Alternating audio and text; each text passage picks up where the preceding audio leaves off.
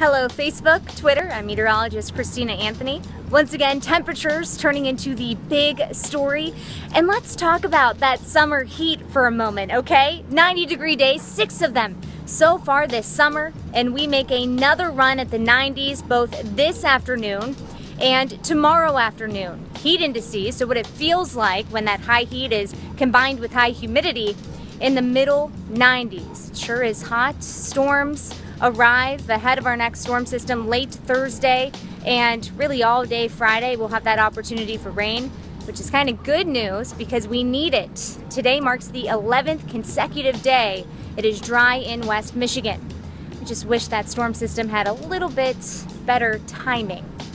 It moves in during the peak of the Perseid meteor shower. This is one of the best and brightest of the year.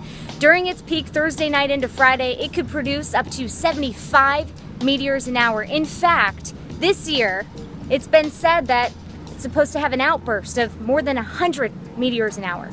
Well, the best viewing will be overnight tonight because we have fewer clouds in the mix and of course no rain in the mix. Temperatures in the 80s at twilight, only tumble into the 70s overnight. Certainly tolerable.